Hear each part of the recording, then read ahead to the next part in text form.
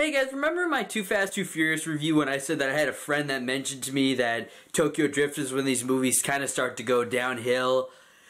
Yeah, he was right.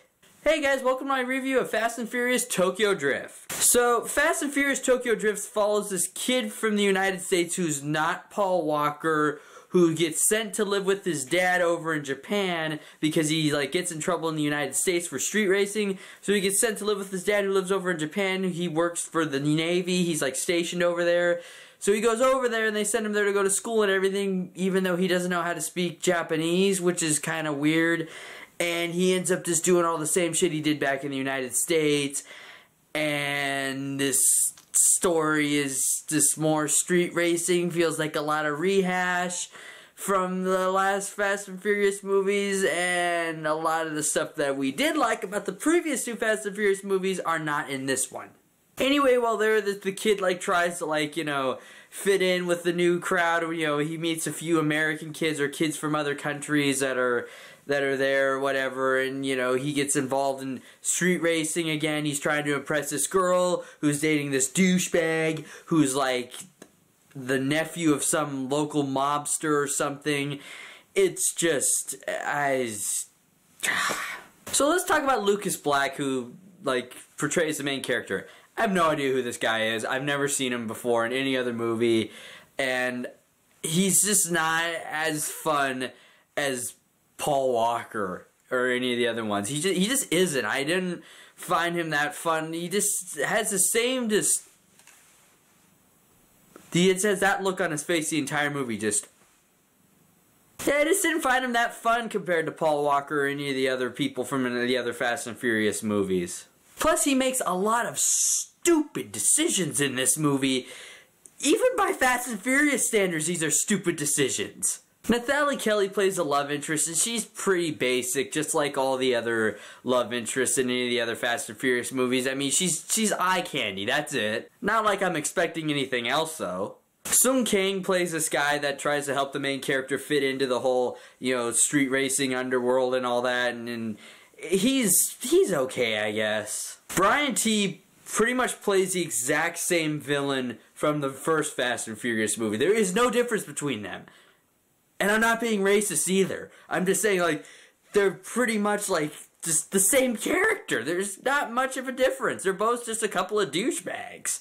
I gotta give a credit to, the second movie for at least trying to do things a little different by introducing different types of villains and everything, but at the same time trying to keep it, the same as the first one. This one, as different as it feels like they did a lot more retread in this movie. Granted, there's no undercover story or anything like that, but it feels like it's just the same thing over again, race to win the girl, it feels a lot like just the first movie all over again, except set in Japan and there's no undercover and there's no heist. But, it's the same thing, try to get the girl that's, dating the bad guy and everything, and really...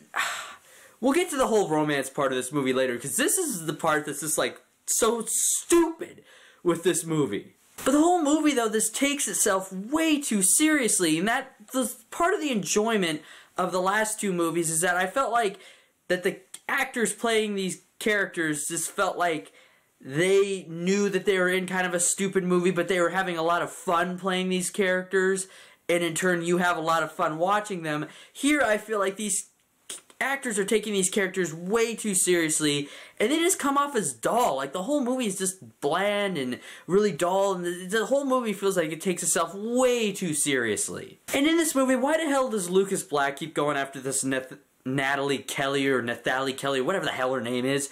I mean, why? He's going over there because to try to avoid going to jail in the United States. He goes over there, gets in the same thing again, keeps going after this one, piece of ass, and yeah, she is hot.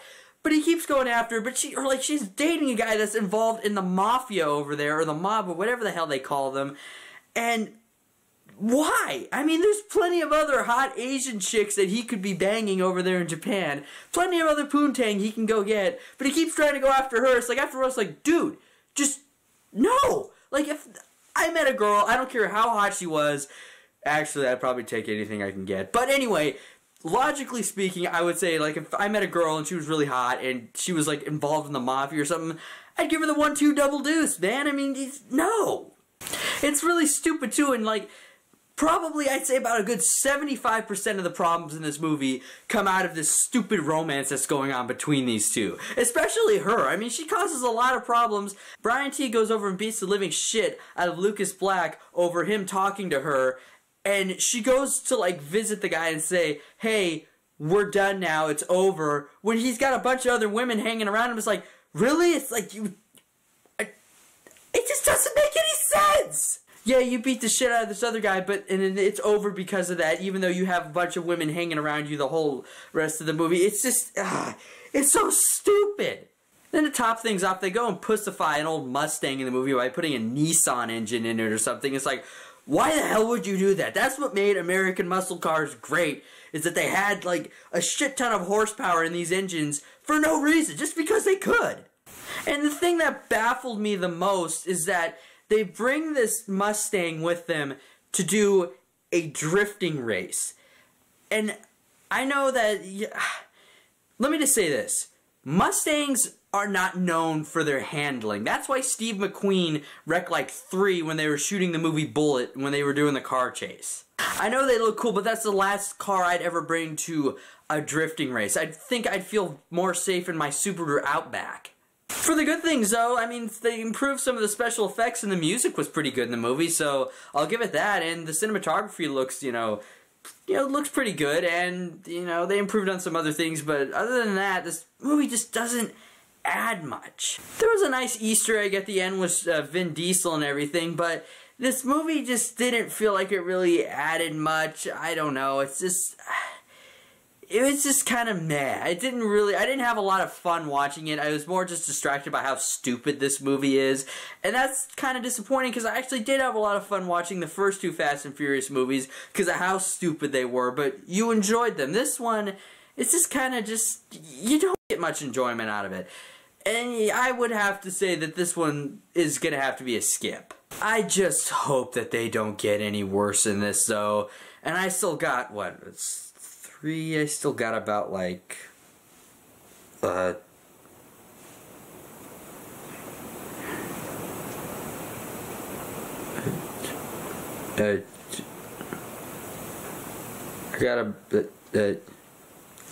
I got 3 left.